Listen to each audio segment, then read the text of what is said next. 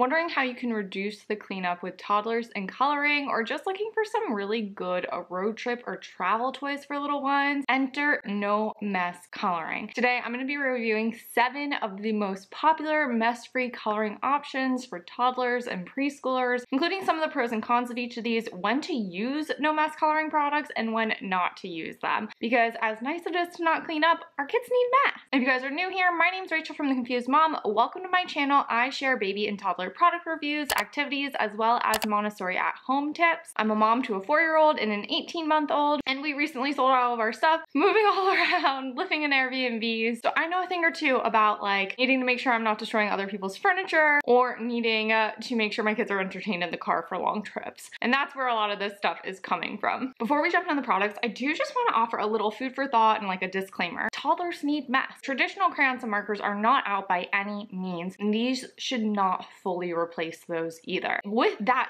said, if you are keeping traditional coloring tools in the mix with mess-free coloring tools, it's important to remember that toddlers are little scientists, and the very act of coloring alone is teaching cause and effect. If I take this marker and draw on this line, what color shows up? That's why toddlers sometimes like to color on the walls. Like, oh, this worked on the piece of paper, I wonder if it'll work on this wall here. So I'm just kind of throwing out a little disclaimer. If you're using something like this and your toddler particularly likes to experiment, don't be surprised if it leads to an increase of coloring on areas that you would not want them to color on. It could just be that your kid is trying to figure out what the limits are, so to speak, not destroy your house by any means, but it may be confusing for some young kids. Just throwing that out there. That's not going to happen with every kid by any means. For more on that kind of like disclaimer, as well as scripts on how to handle it if your kid is eating crayons or coloring on the walls, head to the blog post version of this YouTube video next, and I answer that all in the FAQs. All right, so let's talk about the best no mess coloring options for toddlers. And the first one that we're obviously going to talk about is Crayola's Color Wonder line. Crayola's Color Wonder line comes in a huge variety of vibrant colors and pastel colors, everything you would come to expect from Crayola markers, only they only work on special paper. So there's like a Luco dye in the markers that reacts with a chemical on the special paper. That way when you first draw, it kind of shows up clear, and then like a second later, it turns to whatever predetermined color of that marker is. This is going to be your most similar mess-free coloring option out there that's like traditional coloring. You can buy blank pages, you can buy just a pack of markers, you can buy coloring books, you can buy activity kits, or you even have like little stamp ones. I'll link all of that stuff in the description, and in the blog post there will be even more for you guys to kind of browse through. There are a couple dupes for Crayola's Color Wonder line, like Melissa and Doug have their Color Blast line. There's a company called New Fun on Amazon, so if you did want to kind of price it around, you can go ahead and do that. But I would say like Crayola is a well-known brand and their stuff goes on sale all the time, so I'd probably just stick with Crayola unless you wanted something more like this for travel that kind of fits really nicely in a toddler's lap. On the note of travel, I will say this is my least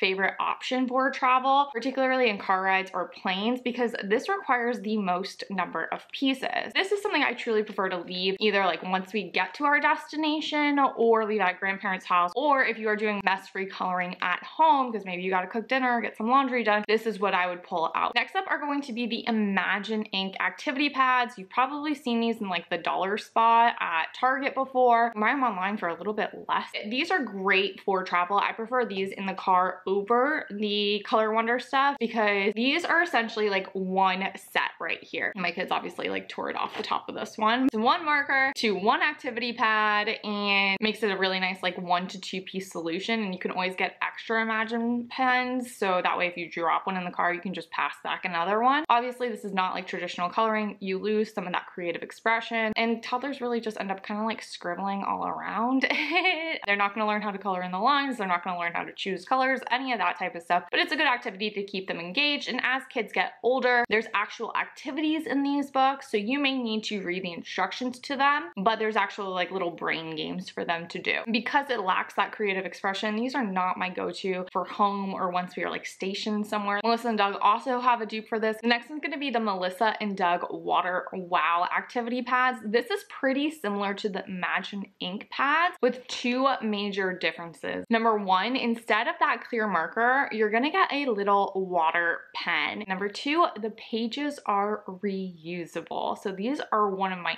absolute favorites for travel because 20 minutes later, it's dry and you can switch it between siblings and they can just keep doing it, passing them back and forth. Very similar to the Imagine ink pad. There's a little holder right here for the pen, and we always keep a few spares of these in the front with us, and then usually we're traveling with water, so I just like dip it into our water cup, fill it up with some water, and hand it back to the kids. And you can get these in a wide variety of interests as well. You name it, they probably got it. And pretty similar to the Imagine ink pad, when they brush this on the page, it reveals the predetermined coloring page. But I do want to bring your attention to a dupe for this that you can find at some Dollar Trees, or you can order on DollarTree.com. And unlike Melissa and Doug, which only have 4 pages in each of their books, the Dollar Tree ones have 16 pages in them. Of course, it's not going to be as durable as the Melissa and Doug ones, but for $1.25 to go from 4 pages to 16 pages, the Dollar Tree ones I think are definitely worth buying. DollarTree.com, you can typically only order stuff in bulk. That would make a great stocking stuffer, party favor, something like that, or just like buy them in bulk and keep them in the house and just like dole them out throughout the year as your kid wears through them. Basically how that works is like there's a film on the page, and when that gets too wet or worn through, it kind of just turns into like wet cardboard, if you will. But it's a fun little activity and it keeps the mess at bay. Now for older kids, aside from that other Dollar Tree dupe I mentioned, other thing I like are their painting books that you can get at the Dollar Tree. And these basically work also with the water pen, but it's more like watercolor painting. So as you color this, you don't have that protective film and it really turns into more of a watercolor. So if they end up brushing too hard, they can wipe the color right off the page, as you guys can kind of see there. These are fantastic too. They're just a little bit more of a challenge because if you don't stay within the lines, you can bleed the colors